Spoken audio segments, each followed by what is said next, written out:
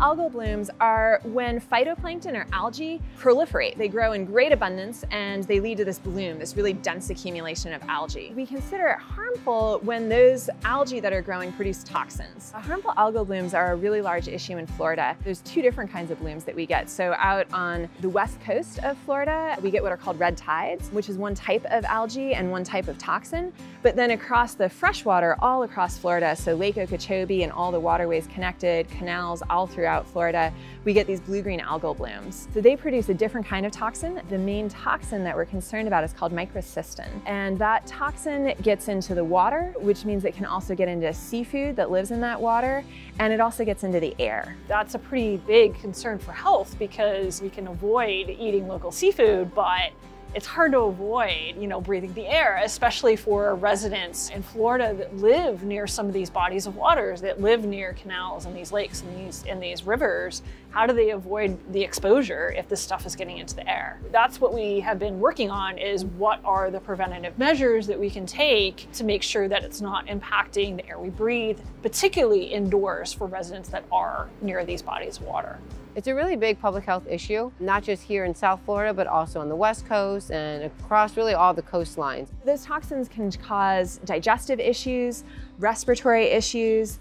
Microcystin, this toxin that's really abundant in these blue-green algae, in particular impacts the liver and can potentially cause neurological problems down the line as well. The public should be educated about these harmful algal blooms and what their risks are. So there has been things on the news, but it's really important specifically to know how you can prevent having some kind of health issue because of your outside environment, where you live, of where you work.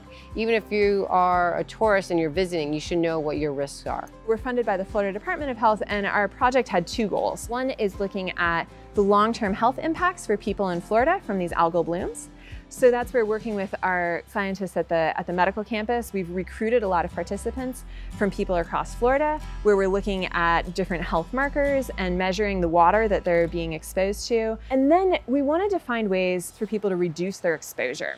So we took a laboratory experiment approach to this, and we wanted to look at if there were ways that people could filter that air that they're breathing and reduce the toxins that are in that air. What we found is that the toxins do get aerosolized, but that certain masks and filters are actually pretty good at limiting the exposure that we would have to those toxins. Our study is kind of providing a solution. What can we do about it? And what we find is that preventative measures like we're doing right now with wearing masks actually work pretty well also for harmful algal bloom toxins. And then also just taking good care of your air conditioning system. So if you have like a window AC system, we found that putting in the right filters is going to be really key for minimizing your exposure. Bottom line is, in the peak periods during the year when we know that the algal blooms are really high, to inform people that if they are near it, that they should be wearing a mask. If you live near these areas, that you should be changing your filters on a regular basis. These are all easy ways